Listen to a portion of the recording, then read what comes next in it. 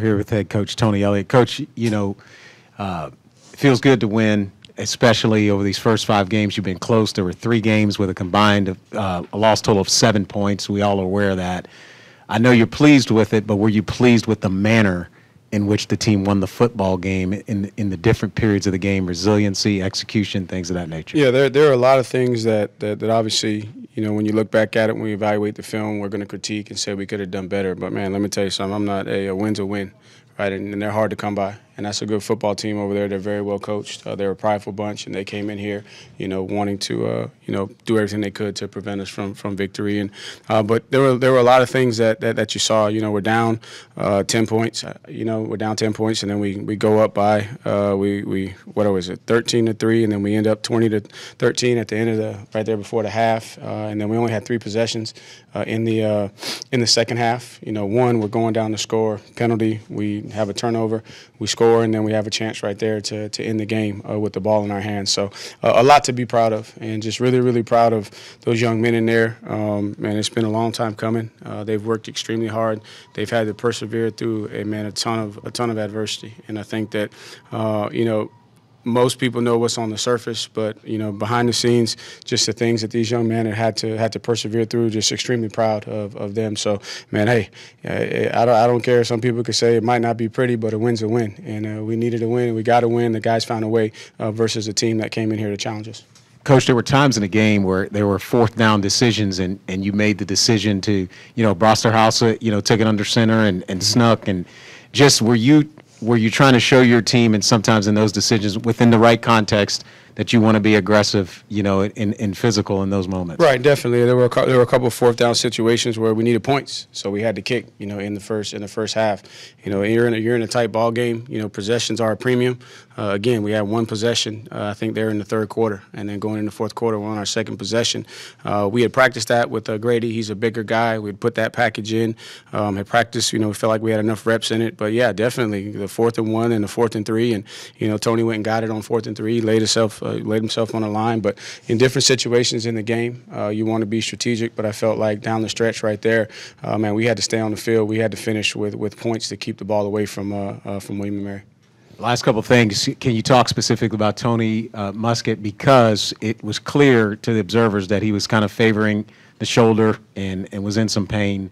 Can you talk about his toughness and what you got from him today? I think you saw it. You saw the guy out there, and he's scrapping, he's battling.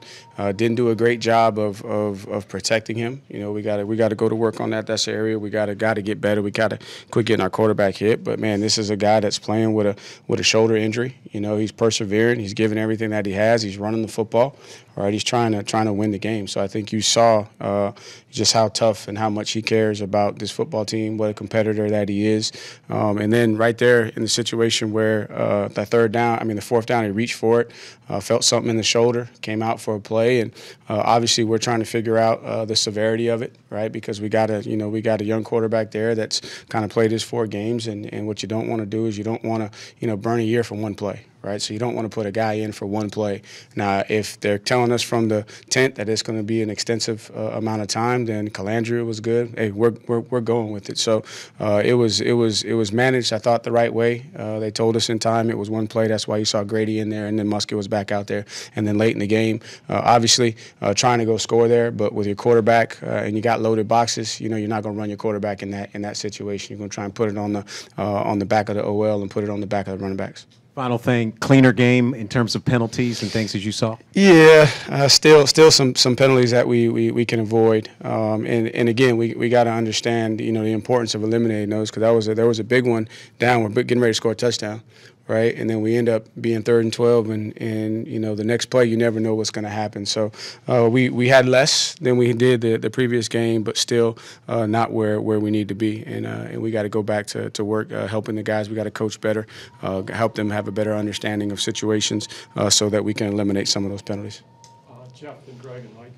There was a wild sequence at the end of the first half, starting with the Sparks punt, and then William & Mary's in the red zone. You get a takeaway, then Tony leads that driving. You get the touchdown. Given that William & Mary was going to get the ball first in the 3rd quarter, how big was that whole sequence? Oh, it's the middle eight. You know, we talk about the middle eight, and so you know, prior to the bad punt, defense. You know, there's a penalty, so they're backed up. Man, defense 3 and out gets us the ball, and then we I think, what do? We overthrow, we drop, and then we get sacked. Right. So now we got to kick it away, and you know, that's very uncharacteristic of Sparks, and you know, we got to evaluate, see what happened there. But man, you're not expecting in that situation, right? You're trying to be aggressive, you're trying to play to get an extra possession to go score before you go into half, not just because William & Mary is getting the ball in the second half, but because you want to win the middle eight, and you got an opportunity there. You got 3 timeouts, and then you know, we give it right back to them, and then we get the fumble, and so it was a crazy sequence. I'm just asking the boys, man, for my sake, man, let's not make it so hard.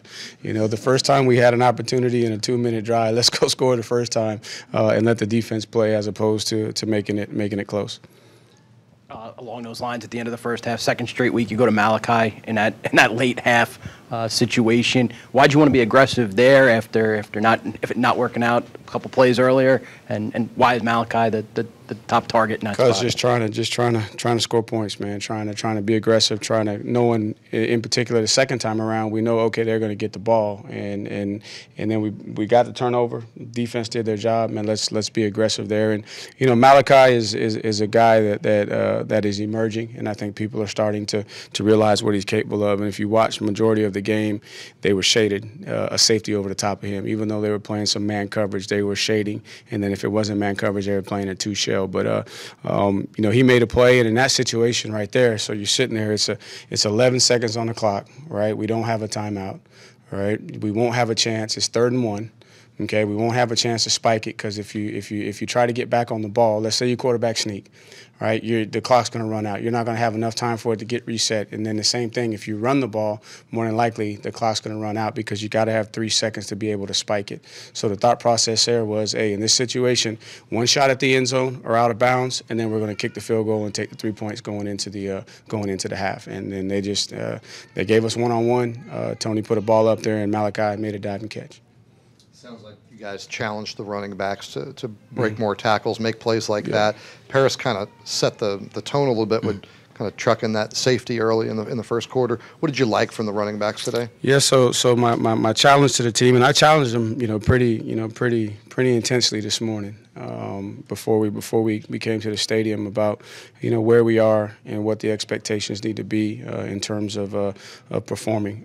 And I said, this is a team that comes in. I think they're just under 300 yards a game rushing. That's what they do. They run the football. And I said, hey, we got an opponent in here. Man, let's come out with the better rushing attack. Right, let's do a great job defensively of stopping their run game, and then let's get our run game going. And we were able to hit a couple big plays, but then I thought the backs, did a decent job of running through arm tackles. Still too many free hitters, guys turn loose in the backfield. Some of that is going to be, structurally, it's a challenge to get off to the second level, but overall, I thought the guys accepted the challenge to run the ball, and that's what we want to do. That's what we want our identity to be offensively. It sets the tempo for everything else, and just proud of the guys for being able to put it together against a team that is, one of the top defenses in the country at their respective level. In particular, did Paris, running with passion sounds like kind of his thing. Did he really answer that challenge? I thought he did. I thought Kobe did as well. Tony did when he pulled the ball down. But it starts up front, so when you can get the backs going and you get them, through the line of scrimmage and onto the second level before they're touched, it's usually going to turn into, longer gains. And then you can play a little bit more aggressively because you're behind, you're in front of the chains, right, and not behind the sticks. So I thought in the first half, we were aggressive trying to throw the ball. We missed on a couple shots, man, right out the gate, first one of the game. We had him open. We had Malik open. We had a couple shots that we didn't connect on, but it all started with being able to run the football. You said it starts up front. There's some changes on the right side of that O-line with Uganda moving inside. Just, quick evaluation of how that looked and what you liked about the O-line. Yeah, it's going to be first we had 230-something yards, rushing, right? So obviously anytime, I don't care who you're playing against, anytime you rush for more than 200 yards, right, the big boys up front are doing something. They're moving people around and giving you running lanes. Got to see what the situations were with the sacks. They're still giving up way too many sacks, and some of it is not all on the OL. You know, some of it is the quarterback stepping up too early or flushing the pocket a little bit too early. But that's where we got to get better. But pleased with the run game. But you know, overall, not pleased with the fact that we got our quarterback hit too much. Coach, what did you see from Tony Muskett today as a leader on the field and off the field? Oh man, he's a competitor. He's a warrior. Man, he's the leader of the football team. A guy that's playing injured. You know, probably gonna have to have surgery on that shoulder at the end of the season, right? Could easily have done, you know, the easy thing and said, you know what, Coach, I need to go ahead and fix my shoulder now and get a head start, right? But here's a guy that said, no, Coach, I'm playing. All right, and so he's practicing every single day with a hurt shoulder. He's playing with a hurt shoulder, and to be honest with you, it's probably going to hurt him the rest of the season. Right, it's not one of those deals where it's not gonna fix itself. Right, so just his toughness, his passion, man, his love for his teammates. He's a competitor, and what he showed you is he's a guy that's not just wanting to win. He's a guy that needs to win, and that's why he does what he does. Ann Parker and then Carolyn. Yeah, Coach, was it the run game? Was it Tony? What did you see as the key to kind of piecing it all together today?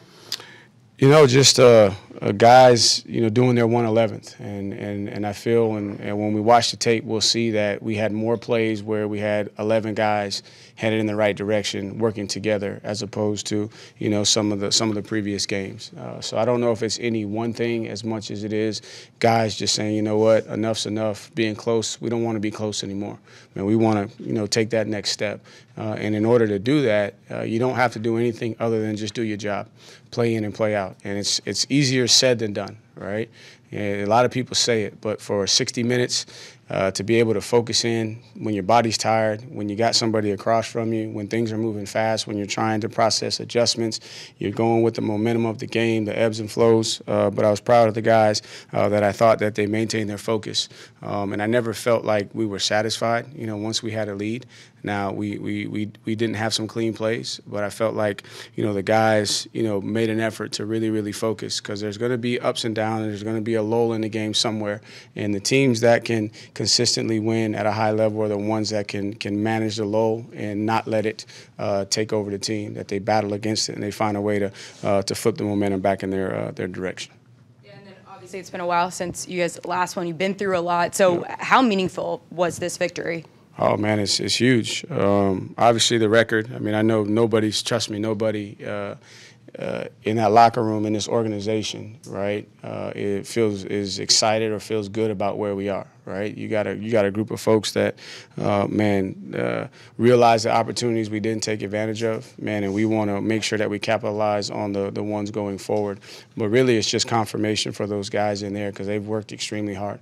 As I said, there's a ton of adversity that they've been through that has been seen publicly, and then there's a lot of adversity that a lot of people don't realize. And the fact that they show up every single day, right? Also, that give you another thought. Shout out to the student body.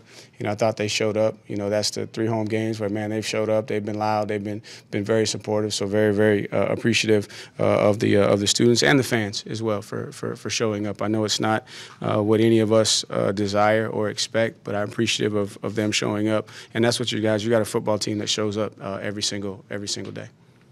Tony, I talked to Zach Yarborough about his journey with breast cancer. Obviously, you're wearing the pink today. He's spoken to the team before. How important is it to you to bring him in to speak to the young men about his journey, and just to be able to have a day like today where you're drawing awareness? Right.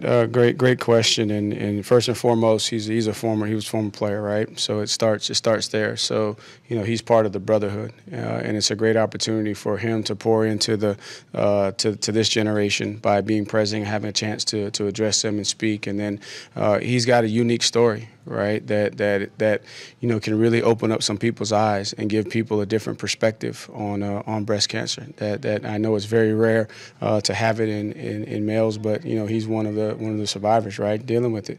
And but then also his spirit, you know, just the spirit that he has, the passion that he has for this institution, this team, and then also the cause that he's fighting for. And then we have players in the locker room and staff members that have been affected directly, you know, by breast cancer.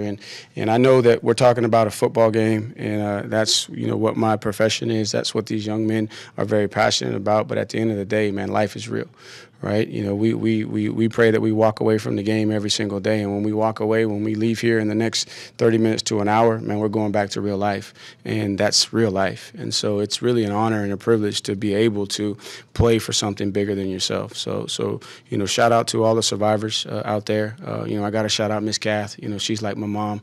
That's Coach Sweeney's wife. Y'all know that her you know, her journey with breast cancer. So I just want you to know that I see you. I love you. I appreciate you.